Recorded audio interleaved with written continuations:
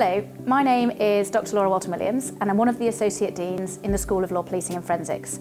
And today we're in our digital law courts for the final stages of one of our multidisciplinary simulation-based exercises.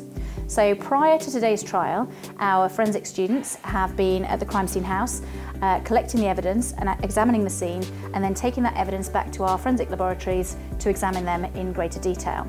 Our policing students have been interviewing our victim, witnesses and suspects, supported by our psychology students when they've been dealing with vulnerable or specialist victims. Our criminology students have been supporting our victims and they've also been working on rehabilitation programmes for our defendants. And our law students have been examining the case and today will be acting as either the defence, the prosecution or the judge overseeing the case today.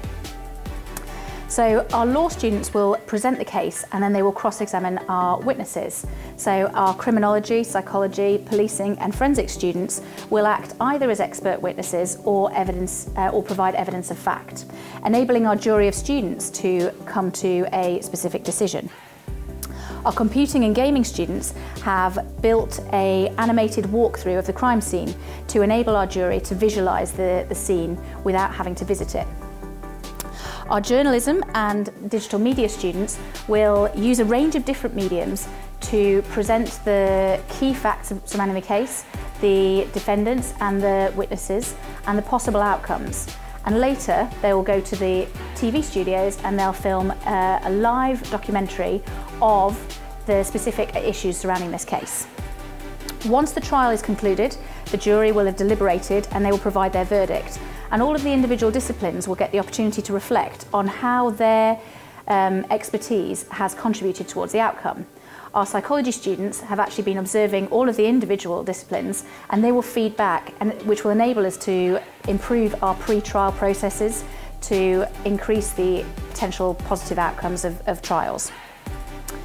Later today, our international relations students will take part in a Model UN exercise in here alongside our law and business students. So Model UN is a simulation-based exercise which enables our students to learn better how the UN works and how formal proceedings are conducted. They can also take part in Model NATO, which is a similar exercise but focuses on the political, security, military and economic responses to specific critical incidences. By linking our immersive facilities together and our subject disciplines, it enables our policing students to work with our paramedic students on critical incident management.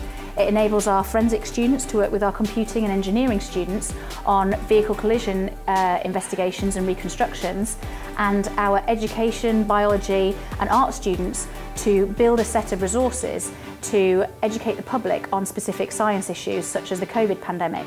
All of these enable our students to become lifelong and life-wide learners and prepare them for the world of work.